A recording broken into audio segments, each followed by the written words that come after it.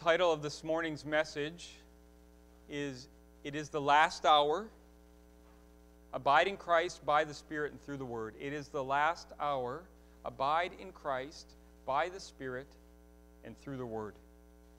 Again, 1 John chapter 2, verses 18 through 27. So as we turn to a new year, 2023, we'll be returning to where I left off in 1 John.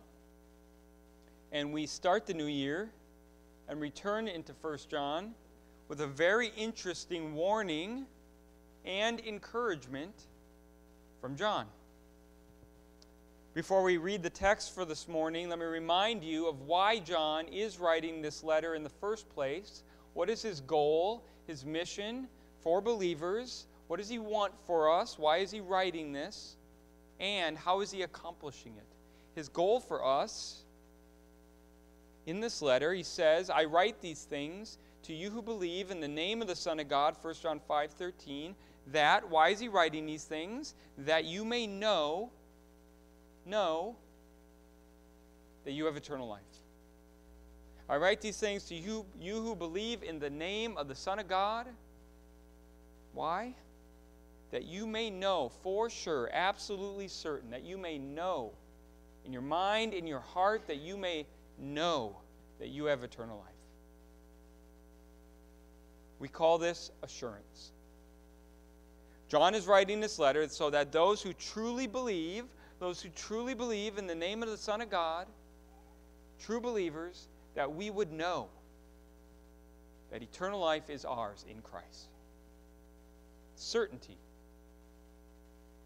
Certainty of what? Do you see it? Certainty of what? The certainty that we will live forever and ever with Jesus. Are you 100% certain of that? For sure that you will live forever, not just live forever, but live forever with Jesus, eternal life. And who should have this certainty? Those who truly believe in the name of the Son of God. Those who truly believe in Jesus.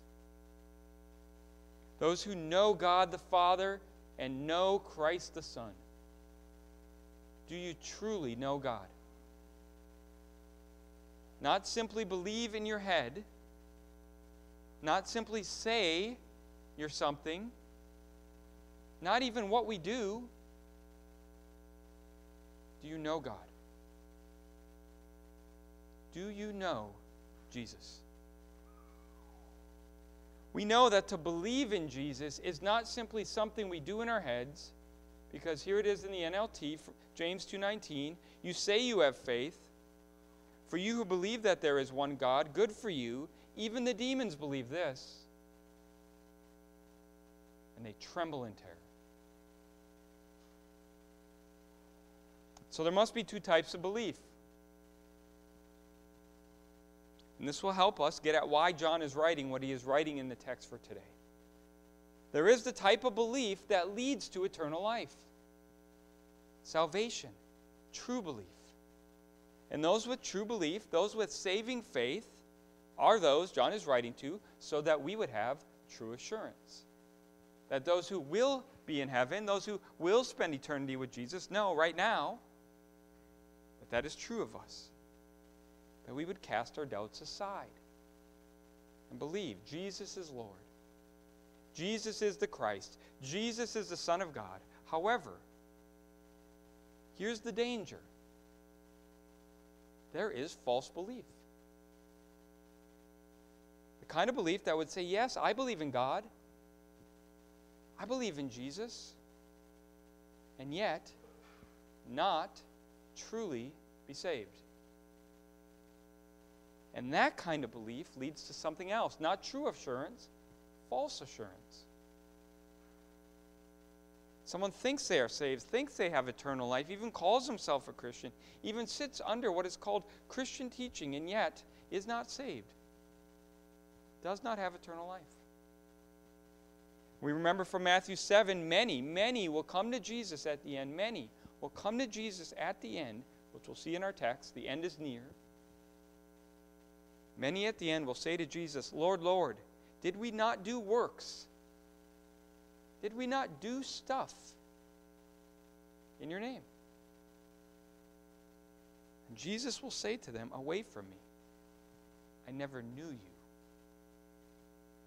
I never knew you. So there is true belief, which is truly knowing Jesus, and false belief, simply believing something about God, or even in another Jesus, or another gospel, as Paul would say. There's true assurance, and there's false assurance. And so we should ask, how would someone come to think they are Christian and yet not be saved? How does that happen? How would it be that someone would call themselves Christian, say they believe in God, and yet not have eternal life? How does that happen? False teaching. So how in this letter does John help those who truly believe, have true assurance, be absolutely certain that we will be with Jesus for all eternity, not in hell? Or maybe better asked, how does John help us know if our belief in Jesus is truly saving faith, saving belief? Or have we been tricked into thinking we have saving faith? Like many are and many will be, the Word of God makes that very clear. How do we make sure we don't have false assurance? And again, I ask, how would one get a false assurance? How does someone end up thinking they truly believe when in fact they're deceived? Deceived into thinking they are Christian and yet they are not. Well, for the most part, this happens because of false teaching from false teachers. False teaching from false teachers.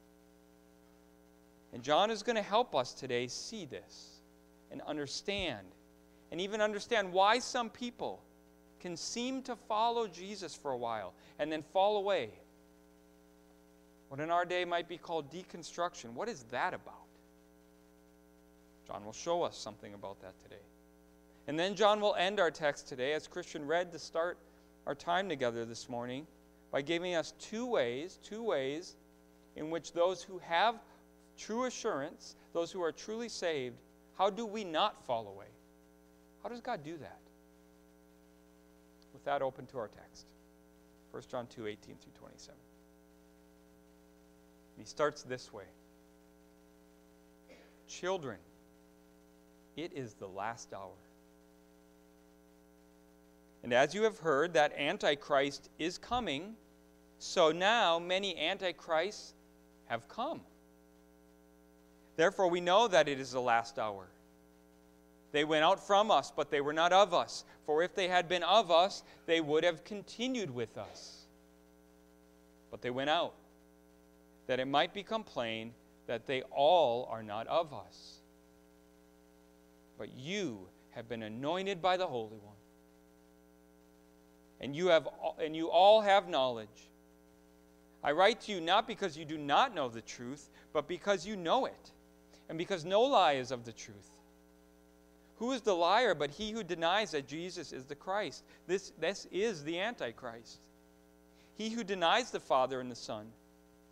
No one who denies the Son has the Father. Whoever confesses the Son has the Father also. Let what you heard from the beginning abide in you. If what you heard from the beginning abides in you, then you too will abide in the Son and in the Father. And this is the promise that he made to us, eternal life. I write these things to you about those who are trying to deceive you. Let me say that again. I write these things to you about those who are trying to deceive you. But the anointing that you received from him abides in you. And you have no need that anyone should teach you, but as his anointing teaches you about everything, and is true, and is no lie, just as it has taught you, abide in him. God's reforming and protecting word to us, his church, on this Lord's Day. And there is a lot here. But we're going to break it down into some simple truths that I think we need to see. Truth number one, the end is near. And in the end, there are many false teachers. The end is near, and in the end, there are many false teachers. Verse 18. Children, it is the last hour. And as you have heard that Antichrist is coming, so now many Antichrists have come. Therefore, we know that it is the last hour. It is the last hour. And the more we see false teaching grow and abound, the more we should realize, according to this text, that the end is near. The day will come, for sure. You can be certain the day will come when Jesus returns for his people. That day is coming. The day may soon come when Jesus will come to crush his enemies and win the war. And we are to live as though that day is drawing near, maybe even an hour away. The day where each of us will stand before him and be judged for all eternity. Children, y'all, it is the last hour. Are you ready? If Jesus came right now, or if he did come in an hour, or if you were to die today, are you ready to stand before a holy God? It is the last hour. That's how he starts. What does John mean when he says it's the last hour? And let me tell you, it is not only John who says this. Acts 2:16 and 17. But this is what was uttered through the prophet Joel, and in the last days it shall be, God declares, that I will pour out my spirit on all flesh, and your sons and daughters shall prophesy, and your young men shall see visions, and your old men shall see dreams. Paul, 2 Timothy 3:1. But understand this, that in the last days will come times of difficulty. The writer of Hebrews 1:2, but in these last days he has spoken to us by his Son. James 5:3, your gold and silver have corroded, and their corrosion will be evidence against you, and will eat your flesh like fire. You have laid up treasure in the last days. Jude 18, they say to you, in the last time there will be scoffers, following their own ungodly passions. 1 Peter 1:20, he, Jesus, was foreknown before the foundation of the world, but was made manifest in the last times for the sake of you. 2 Peter 3:3, knowing this, first of all, that scoffers will come in the last days, with scoffing, following their own sinful desires. This is throughout the New Testament. We are in the last days. It is the last hour. The next major biblical event to happen in regards to Jesus is the return of Jesus. So what can we summarize from these texts about the last days? Well, first, we are in the last days. The last days started with the incarnation, the birth of Jesus, were confirmed by the death and resurrection and ascension of Jesus, and the pouring out of the Holy Spirit upon all God's true people, the children of God. And in the last days, which will end with the return of Jesus, we live in the last days. Jesus has come and will come again. And we're to live as though that could be in the next hour.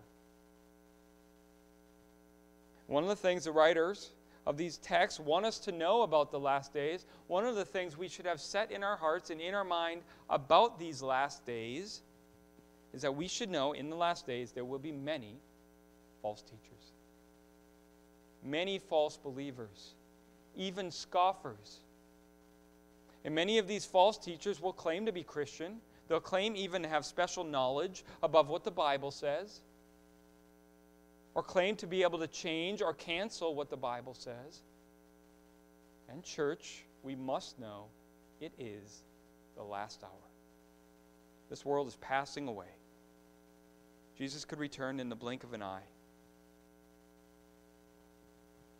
And in that time, in our day, confirmed by the word, false teachers abound. We will even see, they had even seen false messiahs. So we should ask, what is the evil goal of false teachers? Jesus, in Matthew 24:24, Jesus said, "For false Christs and false prophets will arise and do what? Perform great signs and wonders." Why? So as to lead astray, if possible, even the elect. Their evil goal, false teachers' evil goal, whether they know it or not, many are deceived themselves. Their evil goal is to lead astray those who call themselves followers of Jesus. And they'll do so by any means necessary, even signs and wonders they can do. They'll trick many into thinking they're Christian, when in fact they are not. That is their goal. They'll perform signs and wonders, which ironically, many of them will claim the fact that they do signs and wonders is what proves they are true teachers, and yet here Jesus says no. Signs and wonders do not prove they are true teachers. In some ways, signs and wonders might do the opposite. In the words of Jesus again, "For false Christs and false prophets will arise and perform great signs and wonders, so as to lead astray, if possible, even the elect." The words of our Lord Jesus, warning to us. They, those who are false, will use even signs and wonders and false teaching to lead many astray.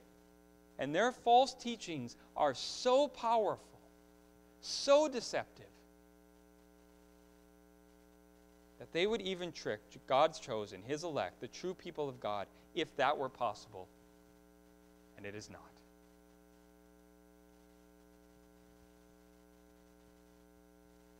In our text today we see John say, and we'll see it in our text today, John says, the Antichrist is coming. It is the last hour. It is the last hour, and the Antichrist is coming. And even 2,000 years ago, John said many Antichrists had already come. Antichrist, the Greek antichristos. You might be surprised to learn that this word Antichrist is used biblically, not in the way the modern church often uses it. This word Antichrist is in this form only 5 times, all of them by John, 4 of them in this letter, 2 of them in this verse. Paul will make reference in 2 Thessalonians to this man of lawlessness that will come at the end. In Revelation, we hear of one on the earth who's like a dragon or a beast. But here we see Antichrist, the word Antichrist, used differently than we often hear it used. John says many Antichrists have come already in his day. Remember, this is not long after Jesus had ascended into heaven. John will later tell us, 1 John 4:3, "And every spirit that does not confess Jesus is not from God." This, listen, this is the spirit of the Antichrist, which you heard was coming, and listen to what he says, now is in the world already. So there is a spirit of the Antichrist, which was already in the world soon after Jesus ascended into heaven. Many Antichrists had already come. There are many in our day who spend much of their time waiting for, trying to figure out who is the Antichrist, that the Antichrist will come. And yet here we see many Antichrists, many had already come. Later, 2 John 7, "For many deceivers already in John's day, not long after Jesus walked on the earth, many deceivers had already gone out into the world." those who do not confess the coming of Jesus Christ in the flesh, such a one is the deceiver and the Antichrist. So how can we summarize from the text? Remember, it is only John who uses this word, in this form at least. How can we summarize what an Antichrist is according to what we've seen? An Antichrist is anyone who denies truth about the Lord Jesus, especially teaching false things about the Lord Jesus. Whether it is teaching Jesus is not the Messiah, or Jesus did not come in the flesh, or Jesus is not the Son of God, who is coming again. An Antichrist is anyone that deceptively gets people to turn their eyes from the one true Jesus and the truth about Jesus. An Antichrist,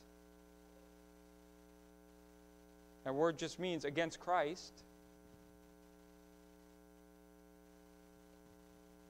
is so deceptive. This is so deceptive that it will cause some people to follow a false Jesus and think he is the true Jesus. These teachings are so deceptive, they get masses of people to think they're following some Jesus, which is a false Jesus, and think that he is a true Jesus, even, according to Jesus, using signs and wonders if need be. Many antichrists had already come in John's day, according to the words of John. So I ask you, what would that say of our day? Because like John, I can say to you, children, it is the last hour. And so, as you have heard that Antichrist is coming, so now many, many, many Antichrists have come. Therefore, we know that it is the last hour. What is the main goal of the devil in this spirit of the Antichrist? To cause deception and confusion in the church. To deceive many to follow the wrong Christ, the wrong Jesus. To believe the wrong truth. All the way to hell. And in the last hour, which we are in, many will be deceived. Truth number 2. Those who truly fall away were never truly saved, and their falling away is for our good. Those who fall away were never truly saved, and their falling away is for our good. Verse 19, they went out from us, but they were not of us.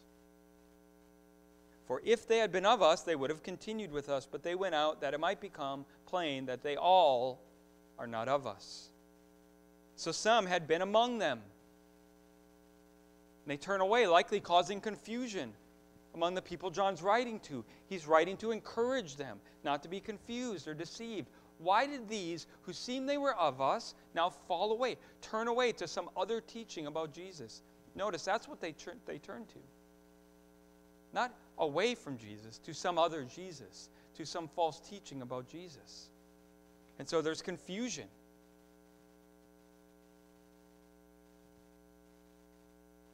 Some of these in this congregation may be even tempted to follow these other false teachings as well. And so what does John say? What should they think about it? What should we think about it?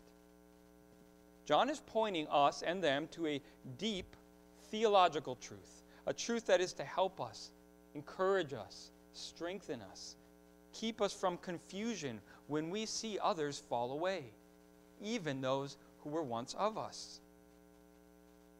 Much like when Paul says of the Jews that not all who were descended from Israel truly belong to Israel, here John is telling us not all who went to church, even some who seem to be strong members of the church, even teachers or leaders in churches, John is warning us that not all of them are truly of the church. These are folks who outwardly look or looked to be part of the church, even claim to believe, even seem to have signs of saving faith, maybe even can perform signs and wonders, even have first fruits of the Spirit, but eventually they start to deny some truth.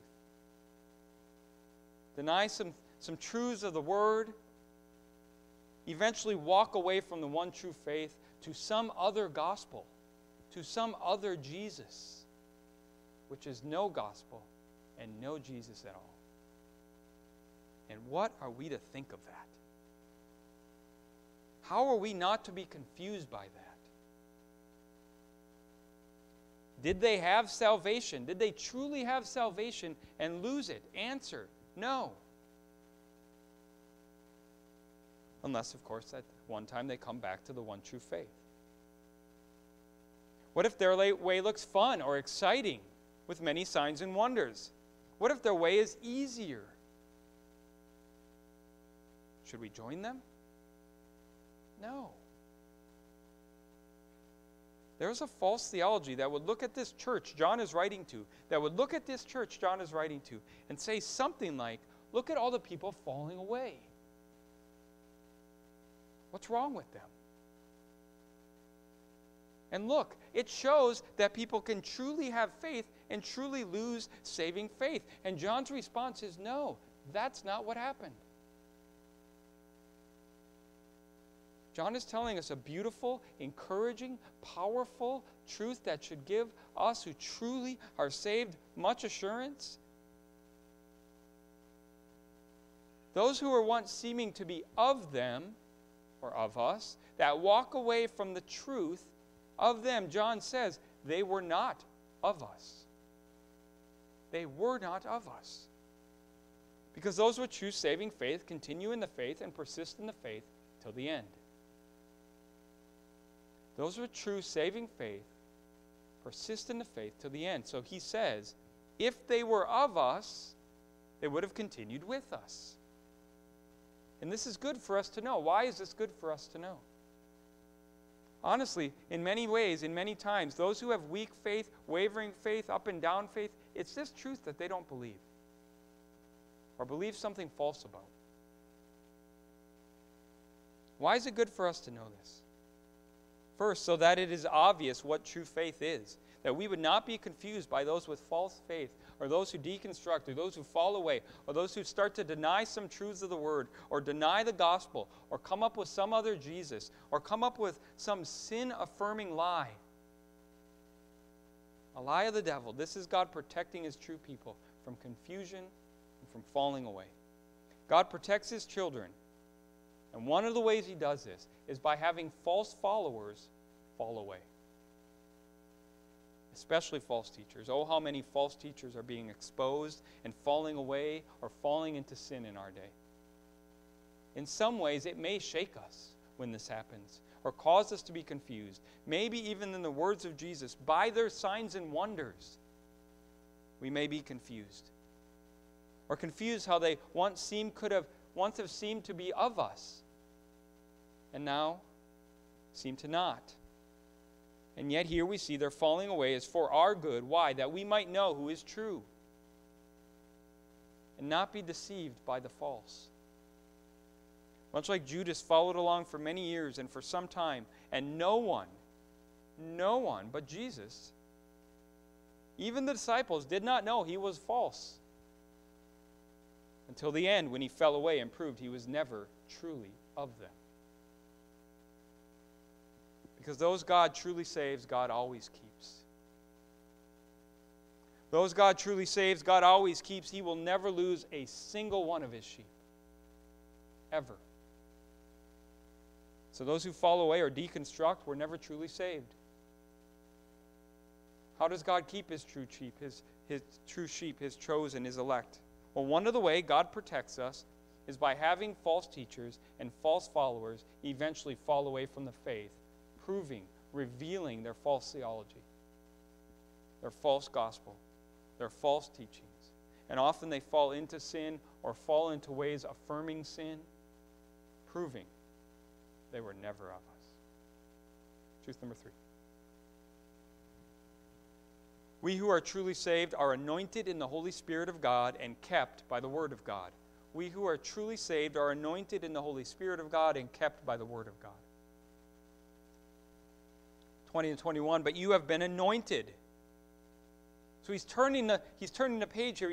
He's turning and looking now at these believers, saying, don't be confused. Antichrists have come. False teachers will be everywhere.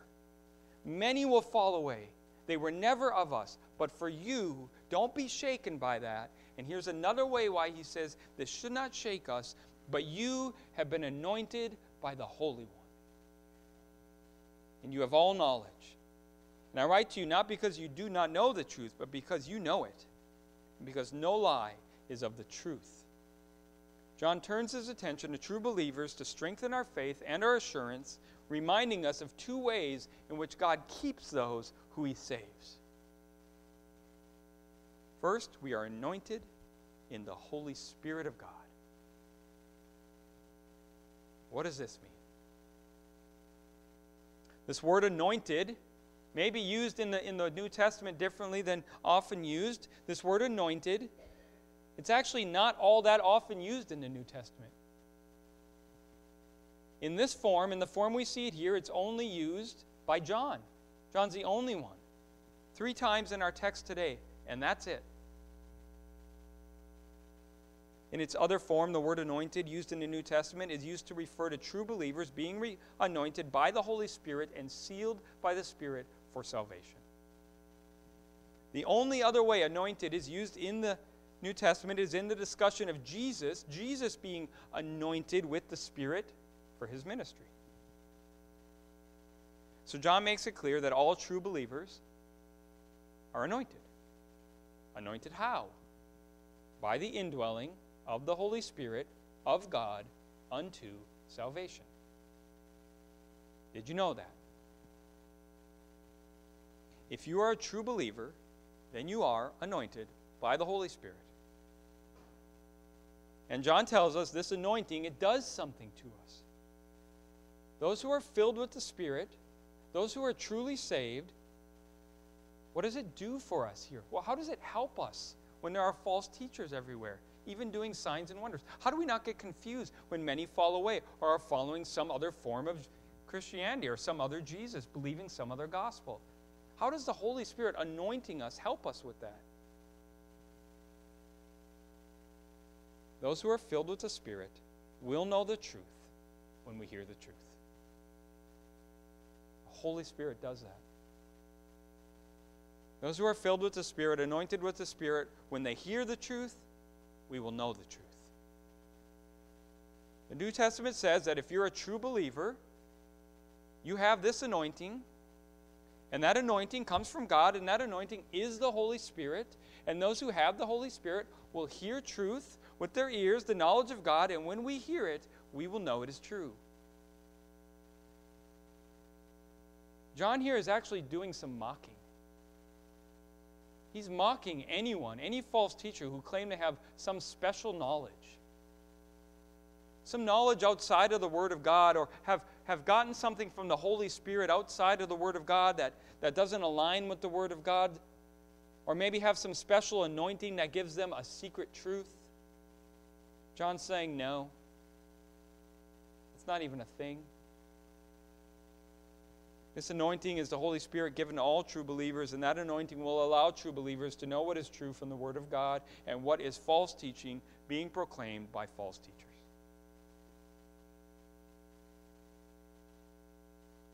Because what separates the true believer from a false believer? The truth we believe.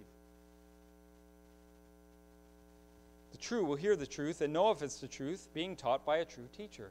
Those who are truly saved will hear the truth and know it is the truth being taught by a true teacher. The false would rather, obviously they would never say this, but the false would rather, and maybe they don't even know this, but they would rather hear false teaching from a false teacher who twists the truth. And at that point, most of them are deceived and don't even know that's what's happening. And what is the main difference between the two? The Holy Spirit. This is what the Holy Spirit does. This anointing allows us to hear what is true, know what is true, and hear the false and know what is false.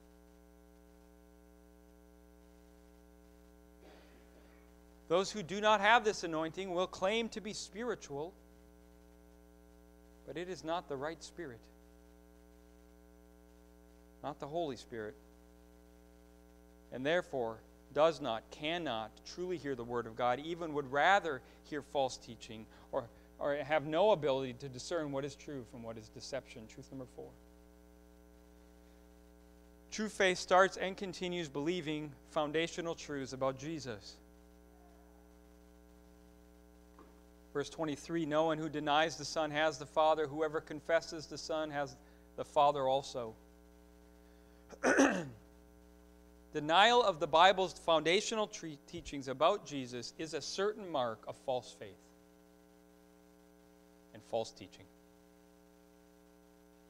Here John mentions one. He mentions the false confession that would deny Jesus as the Son of God. Anyone who would deny Jesus as the Son of God. In verse 22, if you look in your Bibles, in verse 22, he mentions this false confession that would say Jesus isn't the Messiah. In Paul in 2 Corinthians 4 tells us many false believers cannot accept Jesus as Lord. Later in this very book, John will say, beloved, do not believe every spirit, but test the spirits to see whether they are from God, for many false prophets have gone out into the world. Remember, John is writing this not long after Jesus ascended into heaven. And he says, test the spirits, do not believe every spirit. Many false prophets had already gone out into the world. By this you know the Spirit of God. Every spirit that confesses Jesus Christ has come in the flesh. Another confession. Jesus in the flesh from God. Every spirit that does not confess Jesus is not from God. This is the spirit of the Antichrist, which you heard was coming. And listen what he says. And now, this Antichrist, and now is in the world already. So falsely spiritual, in general, will deny some foundational truth about Jesus is. Either deny Jesus as the Son of God, or deny Jesus as the Messiah, or deny Jesus as Lord, or deny Jesus had come as a man in the flesh, or deny Jesus is coming again. And all of these are gospel issues. Jesus is the eternal Son of God. Jesus is and was and always will be. Jesus came in the flesh. Jesus came to die for and save his people from their sins. He rose again from the dead to prove once and for all that he is Lord of lords, worthy to be followed as such, and to deny any of these truths about Jesus, either with your words or your life, is to not deny the one true Jesus, and instead follow some other Jesus. And likely those who do that will walk away altogether. So John is teaching us that those who are false will eventually teach or believe something false about Jesus and who Jesus really is.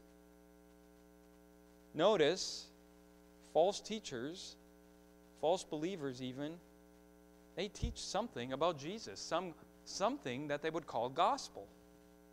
But in the words of Paul, there is no other gospel, no other Jesus. So to distort the teachings about who Jesus is and how he saves is a clear mark of a false teacher or a false believer, and is the spirit of the Antichrist. And yet one thing for us to know, often that is not where false teaching starts. Often it is a slow fade into this false belief or false teaching. And usually it is to affirm some sort of sin or some other way of living.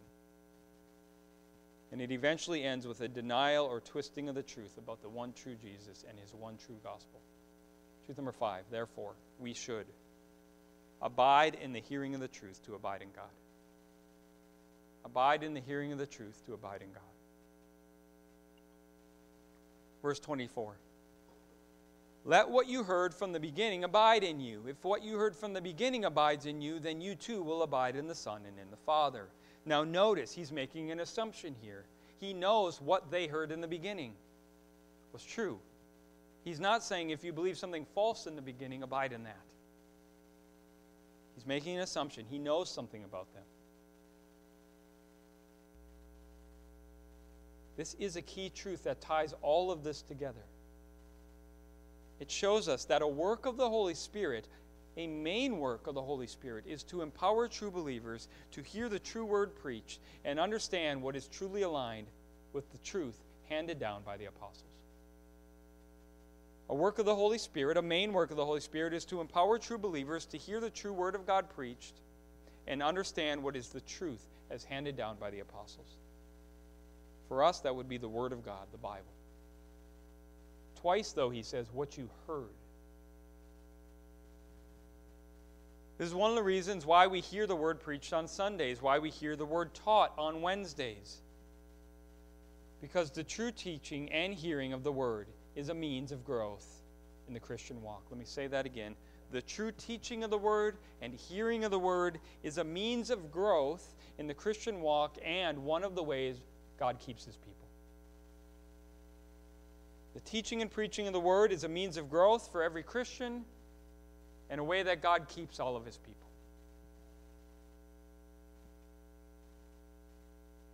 John is not saying, just remember one truth you heard a while back and you'll be fine. That's not what he's saying. What he's saying is this: don't fall for this false teaching. Once you hear true teaching, be actively, presently, that's the verb tense here, be actively, presently abiding in true teaching. Stay in it. Do not leave the truth once you hear the truth. He's been warning us already of the dangers of false teaching, and now he says, actively abide in the truth. Once you hear the truth, and if you do, there's a promise. God will keep you in the truth, and you will be saved in Him. The Holy Spirit does not enable us to know truth about God beyond what is in the Word of God.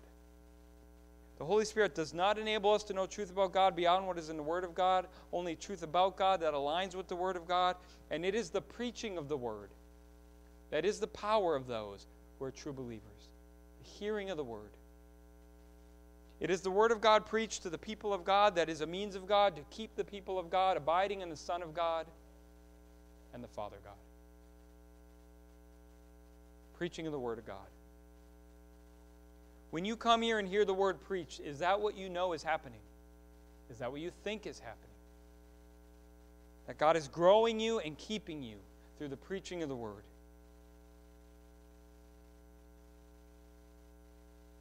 This is why the true preaching of the Word is so important.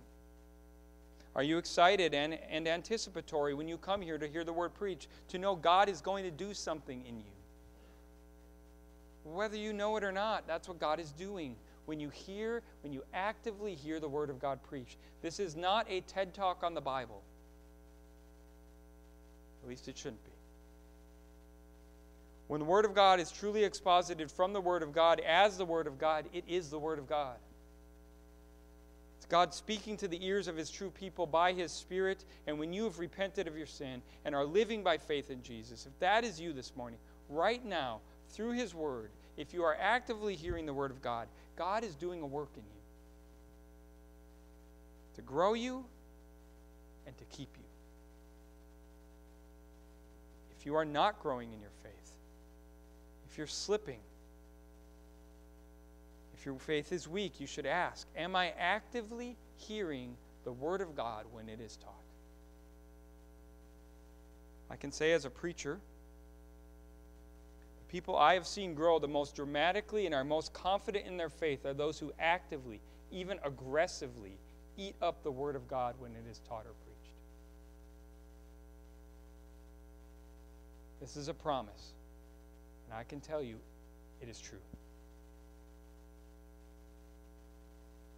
However, any preacher who teaches what is not in the Word of God or twists the Word of God to fit with what they want to say, or worse, teaches things that they would say are from the Holy Spirit and yet do not align with the Word of God. Any preacher that would do that is not a Christian preacher. They are not of God, even of the Antichrist. 2 John 9, anyone who goes on and does not abide in the teaching of Christ does not have God. Whoever abides in the teaching has both the Father and the Son. That word teaching in that text is the same word as the word for doctrine. There are no new doctrines that are not in the Word of God. There are no new teachings or new Christian teachings that do not align with the Word of God. There are mega churches, famous pastors, even entire local congregations, denominations that claim to have new doctrines or for one reason or another do not need to align their teachings with the Word of God. Their doctrines are not aligned with those handed down by the apostles in the Word of God. We know that is false teaching. But what does that do to those who are hearing that teaching? It puts them in danger of not truly abiding in the one true Son of God. It separates the hearers from the Father God. The Holy Spirit always agrees with the Word of God. Or it is not the Holy Spirit, it is some other spirit, even an Antichrist. So remember and believe that when we abide in the Word of God, when we spend time together studying the Word of God, when you come and sit under the proper preaching and teaching of the Word of God, God is doing a miracle in you and for you. Simply stated, when you abide in the teaching of the Word, you abide in the God of the Word. When you abide in the teaching of the Word, you abide in the God of the Word. And we can't do that on our own power. We need God to do it in us by His Spirit. Truth number 6, trust that the Holy Spirit in you will reveal truth to you and protect you from false teaching. Trust that the Holy Spirit in you will reveal truth to you and protect you from false teaching. 26 and 27, I write these things to you about those who are trying to deceive you. Remember, that's his entire motive here. Deception is everywhere. False Christian teaching everywhere, already in John's day. What's he doing? Protecting us from those who would try to deceive us. But the anointing, Holy Spirit here again, but the anointing that you received from him abides in you. You have no need that anyone should teach you, but his anointing teaches you about everything and is true and is no lie, just as it has taught you. Abide in him. We need to notice the context here. Even back in John's day, right after Jesus ascended into heaven, there were already false teachers claiming to be Christian teachers who were deceptive. They were everywhere, yet they were of the devil. And what John is saying here is that the anointing with the Holy Spirit, being filled with the Spirit and sealed by the Spirit, works in God's true people by helping us hear false teaching as deceptive false teaching. It's protective. John had heard Jesus say something similar to him in John 14. Jesus said, "These things I have spoken while I am still with you, but the Helper, the Holy Spirit, whom the Father will send in my name, he will teach you all things and bring to your remembrance all that I have said to you." And here's John saying the same thing in our text. When you hear true teaching, the Holy Spirit will work in those who have the Holy Spirit to teach you the truth. The Spirit will work in those who have the Holy Spirit to teach you the truth and to protect you from deception. Of course, we are to do this for each other. Elders, leaders of the church are even called to do this for the flock. But this is a work, ultimately, of the Holy Spirit. Some have and would twist these verses to say, here's the good news. You don't need teachers anymore. You can know the Word of God on your own without teachers, and whatever God tells you, that's true for you.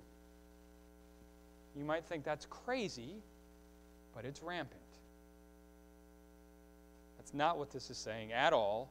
Jesus in the Great Commission, he tells us to teach each other to observe everything he's commanded. Paul in 1 Corinthians 12, and God has appointed in the church apostles, second prophets, third teachers. Ephesians 4, he gave apostles, prophets, evangelists, shepherds, and teachers. Colossians 3:16, let the word of Christ dwell in you richly, teaching and admonishing one another in all wisdom. 1 Timothy 4:11, command and teach these things. 2 Timothy 2:2, what you have heard from me in the presence of many witnesses, entrust to faithful men who can teach these things also. 2 Timothy 2:24, the Lord's servant must not be quarrelsome, but kind to everyone and able to teach. So then what's John saying here?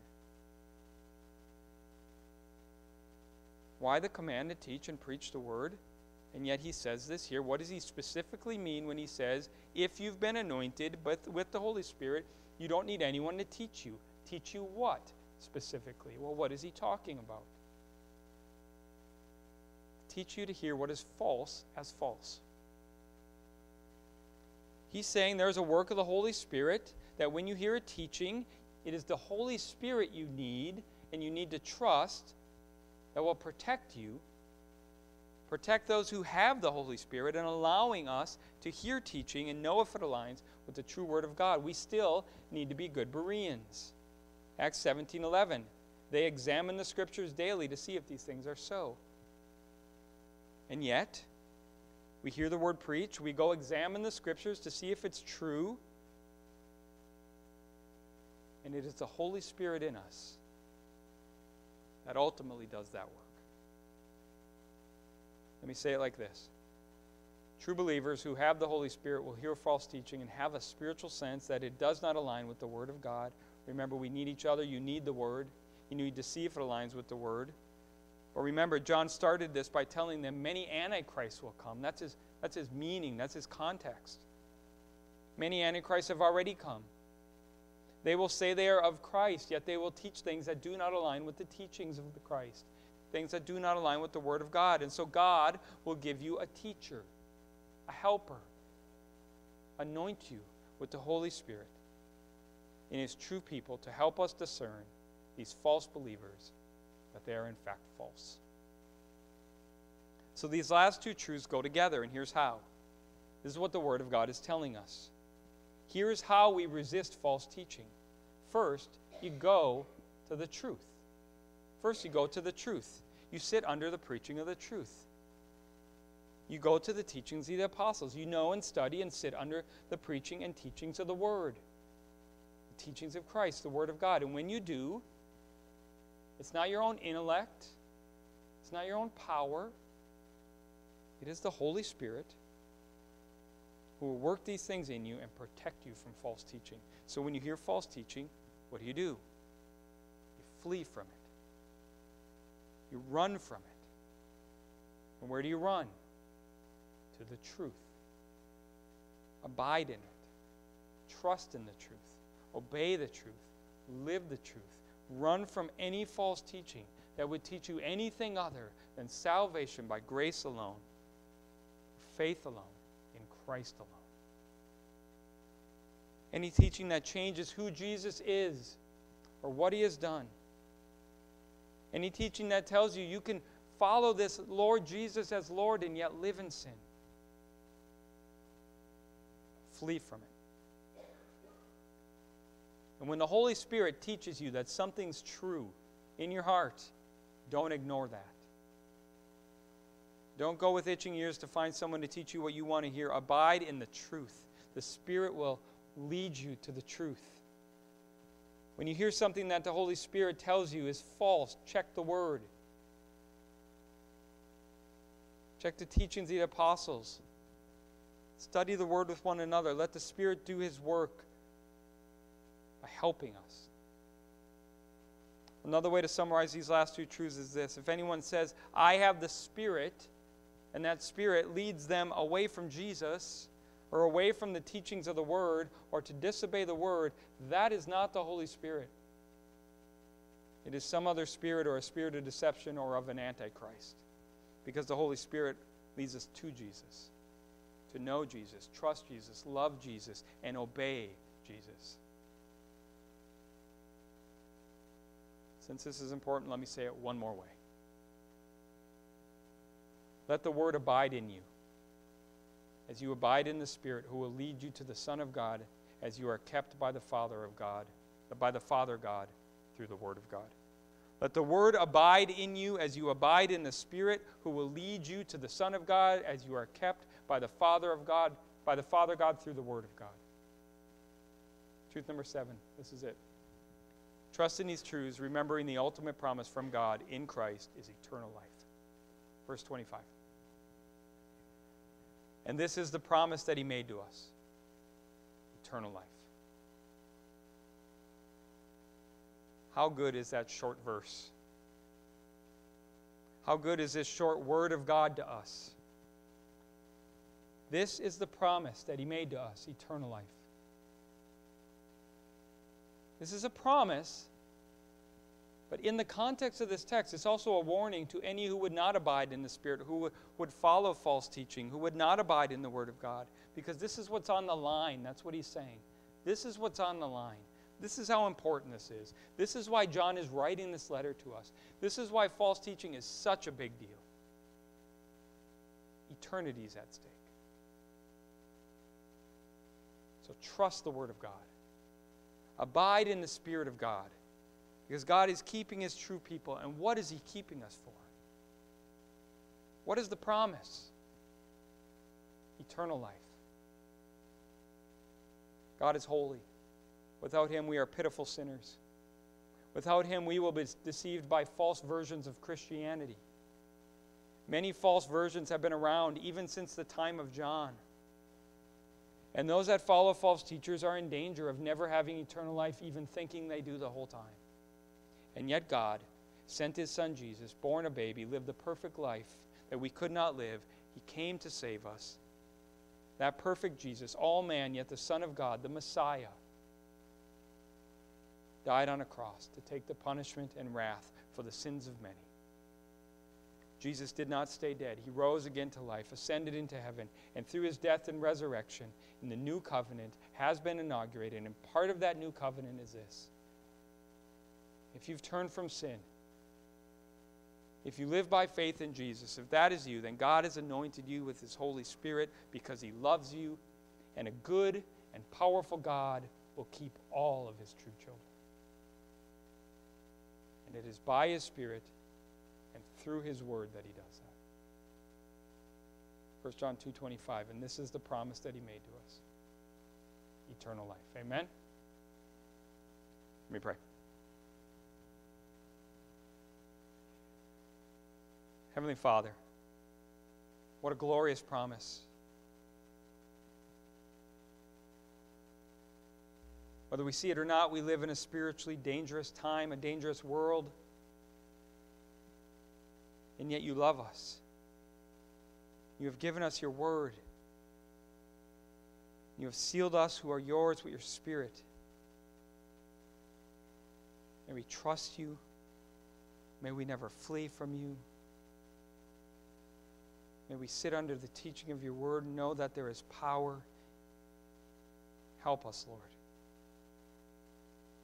We cannot keep ourselves from deception without your help, so help us. Reveal to us, our ears and our eyes, what is true. And even help us. As it says in Jude, help us snare those, snatch them from the fire, keep them from falling for these false teachings. Use us, Lord. We thank you for your word. We thank you for your Spirit. Thank you for your Son, Jesus. Amen. Let's sing.